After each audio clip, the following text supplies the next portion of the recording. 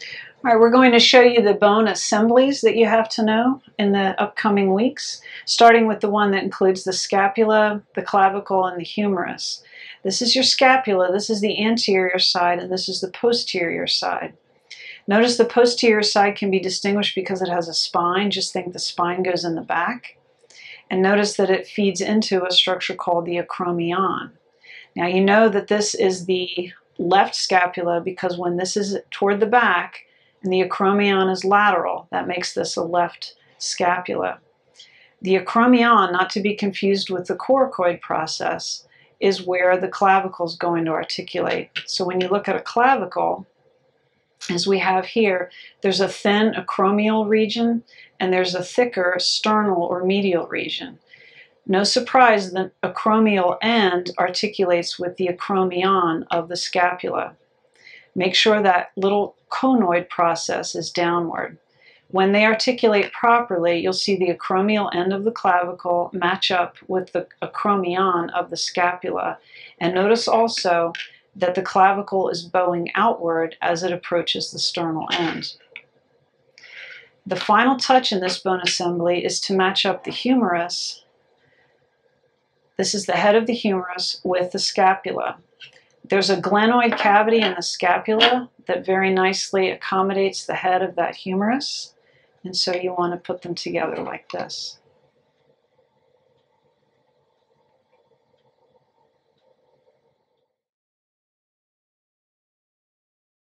Okay, the next bone assembly we're going to do is the humerus together with the radius and the ulna, and I'm showing you here a left humerus. A couple of the bone markings that you need to be very familiar with in order to do this bone assembly correctly is notice the medial epicondyle defines this as being a left humerus because the medial epicondyle is pointing medially, as is the head.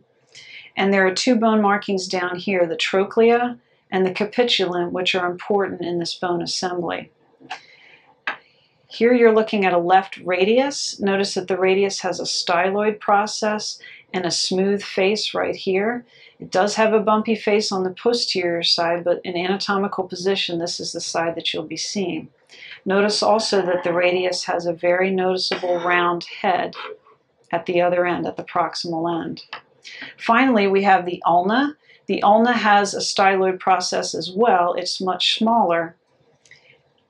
At the more proximal end of the ulna, you'll see something called a trochlear notch, a very noticeable indentation here, and something called a radial notch that looks a little bit like a thumbprint.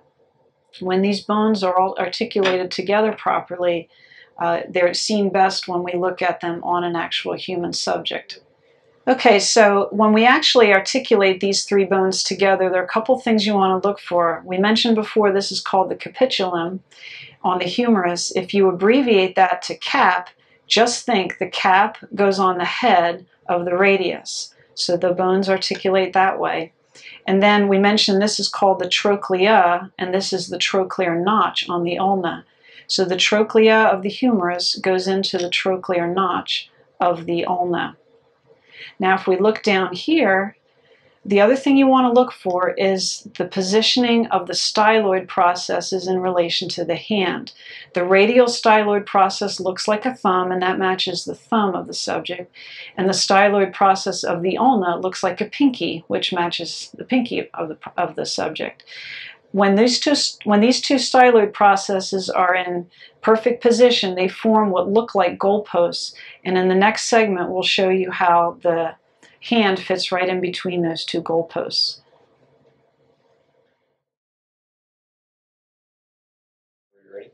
Okay, this is our third bone assembly, and it's kind of a continuation of the one we just did. Here you can see the left radius and the left ulna. Each of these two bones has a styloid process. Here's the radial styloid process and the ulnar styloid process. These arm bones are assembled in anatomical position, so you're looking at the anterior aspect of these bones. Notice how those two styloid processes form kind of like goalposts. And if you correctly position the hand, the left hand in between those goalposts, this is a correct bone assembly. So a left hand with a left forearm. The next bone assembly we're going to do is the femur together with the tibia and fibula. So again, the most important thing you can do is make sure you're all from the same side of the body. We're going to look at left sides here. When you look at the femur, the head of the femur has to be pointing medially, and you want to make sure that the trochanters are toward the back. Those are posterior structures. So in this case, we do have a left femur. I'm going to slide it down here and show you a couple of structures on the distal end of the femur. You can see there are two very prominent condyles, and then on the lateral surface here you can see a lateral epicondyle. The condyles are the part that are going to articulate with the tibia. So let's bring the tibia into the picture here.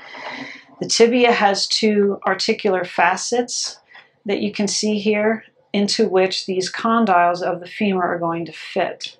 So when this bone assembly is done correctly, those two articulate. Now, interestingly, the fibula is the other bone in this trilogy, but the fibula does not articulate with the femur at all. So the fibula just needs to be positioned down here. And of course, you need to make sure it's from the left side.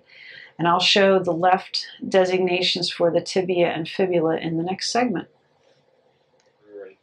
So when determining if a tibia is on the left or right side, you want to look at this structure called the malleolus. Now, in a tibia, it's called the medial malleolus. That should tell you that this structure needs to be on the medial aspect of the body. And in this case, it is. So this is the subject's left leg, his left foot.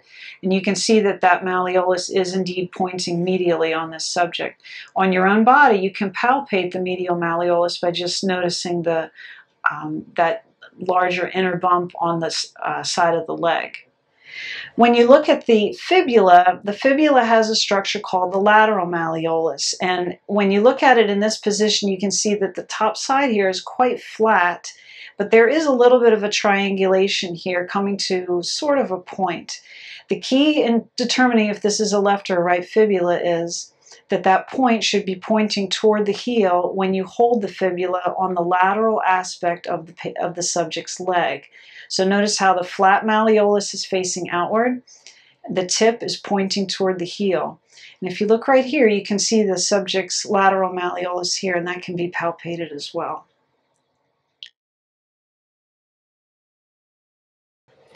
So we just talked about the positioning of the medial and the lateral malleolus of the tibia and the fibula. Now the final step is to articulate these with the talus of the foot. So what you'll find in this particular situation is kind of neat, is the little box that's been formed by those two malleoluses fits right onto the talus of the foot. And in this position you can see how each malleolus forms that outward bump that we call the ankle. So make sure you're on the talus of the foot and not back too far on the calcaneus. Good. Now the last articulation that you need to do is a vertebrae, a rib, and the sternum. And I have in front of you here 3 vertebrae from different regions of the vertebral column, and only one of them can articulate with the rib. Now just very briefly, by way of reminder, a cervical vertebrae is usually a small one. It has holes in the transverse processes, and the spinous process is small and sometimes actually split or bifurcated. The thoracic vertebrae, which is the one that we'll use in this assembly, looks like a giraffe. It has a very sharp downward pointing spinous process, and it does not have those holes that you saw in the cervical vertebrae in the transverse processes. Finally, the lumbar vertebrae is usually the biggest. It has the biggest body, and it bears a little bit of a resemblance to a moose. The spinous process has a very blunt, kind of squarish shape look to it. So we're going to take away the lumbar and the cervical and leave just the thoracic vertebrae, and there are 2 important points to look for when trying to decide how to articulate the rib with it. A rib can be right or left. If you run your fingers along the shaft like this, one side should feel sharper than the other, and you always want the sharp side down, just like a knife. At the back end of the rib, you'll find 2 structures that you have to know: the head of the rib, and if you look here, you can see something called a tubercle. So the tubercle and the head of the rib are the 2 points of interest here. Remember that the head of the rib goes on the body. This is the body of the vertebrae. So that's one point of articulation. And the other point of articulation is going to be the tubercle, which starts with T, goes on the transverse process, that's what these are, of the vertebrae. So when you put the head on the body and the tubercle and transverse process, you get an articulation like this. The last thing that you'll need is to have a sternum anteriorly articulating with the front part of the rib.